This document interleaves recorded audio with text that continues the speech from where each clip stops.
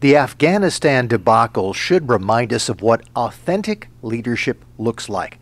That's the headline of a recent column at CarolinaJournal.com from Ray Nothstine. He is opinion editor of Carolina Journal. And you look at what we've seen in the news from Afghanistan and say this really tells us a message about leadership in America. Yeah, it really should. Obviously that came out, put some of the blame, a large part of the blame on our president, Joe Biden, for allowing this to happen, whoever he wants to blame in the past. But I do think it posits an important lesson because there was just such a broader collapse that just doesn't start or end with Joe Biden.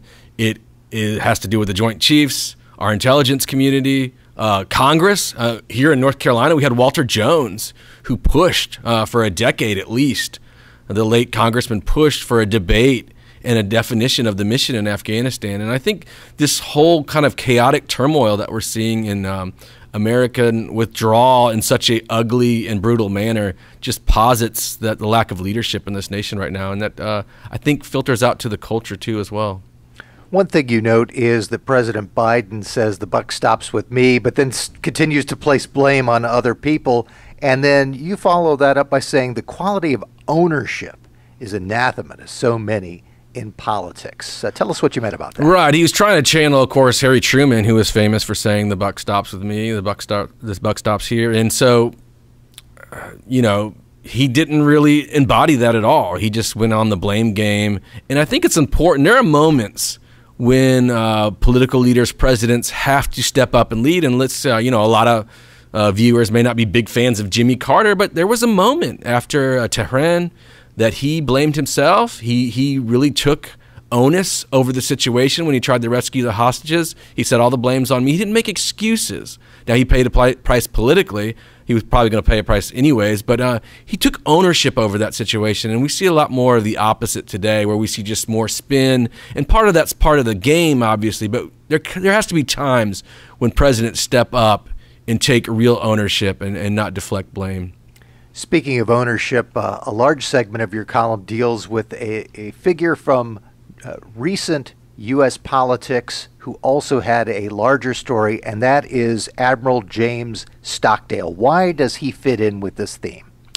Well, he's written several books on leadership. He's a Medal of Honor recipient. He was tortured by the North Vietnamese terribly during the conflict. He was shot down. I think it was an A-6 intruder. His plane was shot down, and he was tortured. And they were used, these pilots were used as propaganda against America during the war. And so Stockdale was a leader of the underground communication. He was a senior officer there, but he's also the leader, one of the leaders in the TAP code and communicating in the prison. And I bring up Stockdale because he is just this great, he's just this amazing man who really, to try to stop the prisoners from being tortured, he would disfigure himself because they would try to film these prisoners and use them for propaganda purposes. He tried to basically kill himself because the torture got so bad that he needed to try something to stop what was going on. And I think Stockdale just, he had this one foray into politics where he failed. He was vice president. He was the vice presidential pick for Ross Perot in 1992, and he was in the debate. Didn't do real well. A lot of people laughed at him and stuff. But I was just trying to make a point that here's this guy that failed in politics. Very smart man, by the way. He wrote enormous books, was a senior fellow at the Hoover Institution, did a lot of great things. But he had this failure in politics. I tried to just do some comparisons with him and sort of the lack of political leadership we have today. And I think I draw that out a little bit, and just sort of the model of leadership that maybe comes out of some of our academies that's very servant-oriented that we don't have today with a lot of the political class. And part of your column also strikes a little close to home. You talked about the lessons that you learned from your own dad.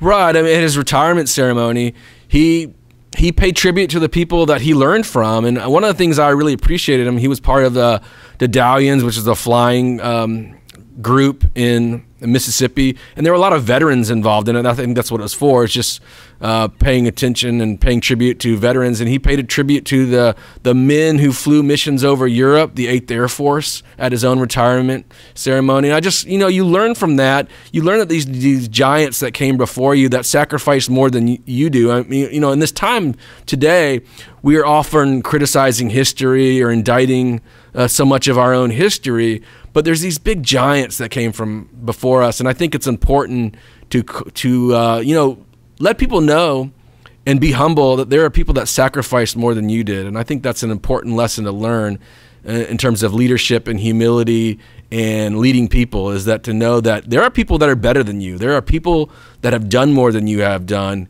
and you should learn from them, and you should pay tribute to them and their legacy.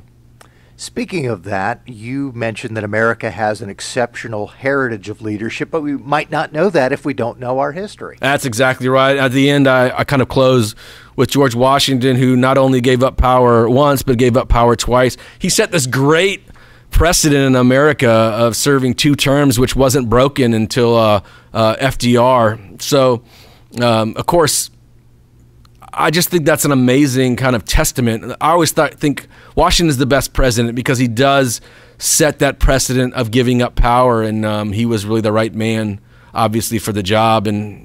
But anytime someone says he's not the greatest president, it always kind of wrinkles me the wrong way, because just what he did for America and set it up. I mean, even King George, I think there was a painter who was painting him, and he was talking about Washington, and he said, he says, Washington, after they defeated the British, he goes, he has gone back to his farm. And of course, he says, if that's actually true, then he really is the greatest man. And this whole idea of Cincinnatus and giving up power was very pronounced among the founders, and it's something I think we need to relearn here today.